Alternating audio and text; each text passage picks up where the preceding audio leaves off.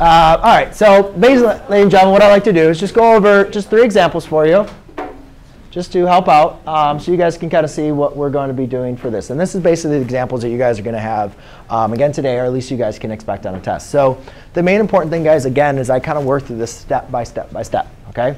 So the main important thing that I like to cover is, again, first thing is identifying the LCD.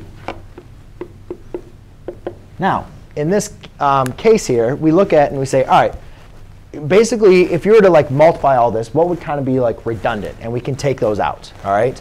We notice here, if I was going to multiply everything, I would have 9x times x minus 5.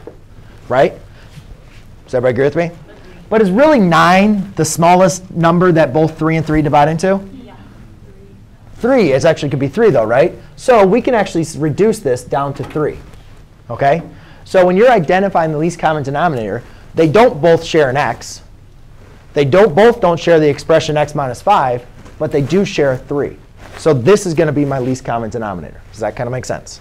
If you guys did 9, you used a common denominator, you can still do that. It's just not simplified. So you'd have to simplify it at the end. All right? What, you want me to explain? Do you see how this is? This has an x minus 5. This does not have an x minus 5. So for them to be common, they both have to have an x minus 5. Right? This has an x. This does not have an x by itself that's not in an expression. See, the x here is in that expression. This x is not in an expression. We don't have an x not in an expression, so we need to include it. They both share a 3, so that's common. OK? Excuse me.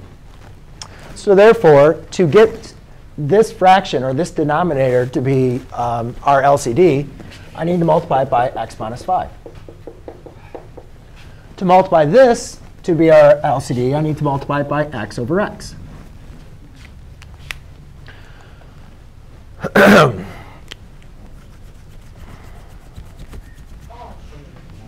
So now, basically, I'll multiply them, and I get 11x over 3x times x minus 5 minus x plus 1 times x minus 5 all over 3x times x minus 5.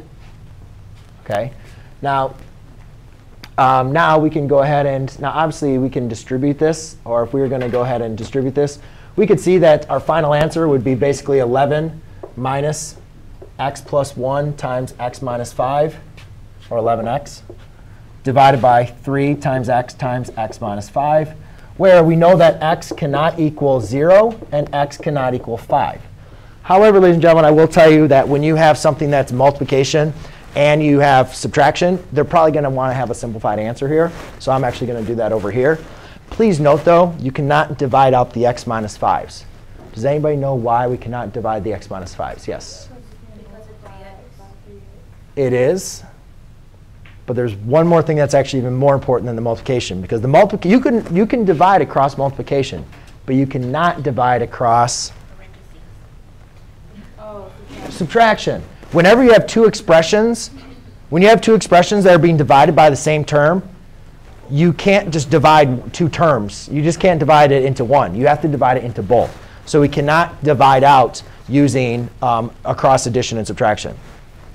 So let me just go ahead and simplify this here real quick. So I have 11x minus, let's see, x squared minus 5x plus 1x minus 5. 11x minus x squared plus 5x minus x plus 5. If you guys see, what I did was I distributed the negative 1 as I combined them. So I get 11x minus x squared plus 4x plus 5. Final answer is negative x squared plus 15x plus 5 on a test. On a test, more than likely, ladies and gentlemen, that is what you're going to see is an answer like this. However, there's nothing wrong with this. It's probably just not simplified the way that we'd like it. So we'd multiply it out. But again, the reason why I keep that, or you could obviously distribute this to give you 3x squared minus 15x.